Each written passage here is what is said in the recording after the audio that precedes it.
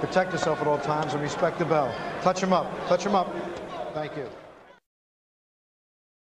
The best in action right in front of him, but you can't put the heart in a guy, and you can't put the courage, and you can't put the will to go 10 rounds or 12 rounds on a guy. Well, quick left hook by Harris, guy who isn't as big name as some of the other trainers in the sport, but does a great job. Likewise, Tommy Parks in Maurice Harris's corner is somebody who really knows the ins and outs of the sport. And now Jefferson, who got clocked.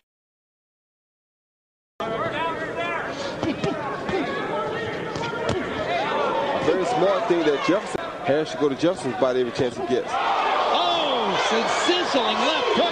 Those body shots helping to set up the left hook. He's looking for an opportunity to go to the body and set something up. And that's a good way to finish. Uppercut landed. Harris goes down again. Steve Smoger is going to let Harris have a chance to continue. 30 seconds left. And Harris, showing his own grit, gets him. That's that experience. What a comeback by Harris in the closing seconds of the round. That Tommy Parks urged Harris between rounds to try to get to Jefferson's body and sap some of his power. Right hand shot lands for Harris. Jefferson keeps on coming. Guys who are hungry to win. Oh, that hurt his body very bad. Enabled him to get hit with a left hook. He's out. Uppercut, vicious uppercut by Jefferson. Harris wobbling again. That he hadn't seen before, didn't respect him, couldn't find anything good to say about it. Jefferson trying to pound that uppercut again. Harris sticks a left hook. When he's hurt is to move forward, which is what you look in any fighter. Mouthpiece gone again. Maurice Harris has survived it.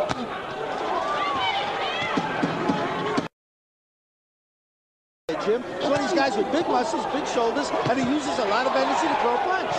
He has to make it a hard working fight for Harris. If he lets Harris do what he wants to do, that's what's going to happen. Off as he pleases. Oh, good right hand. Great right hand flush by Harris.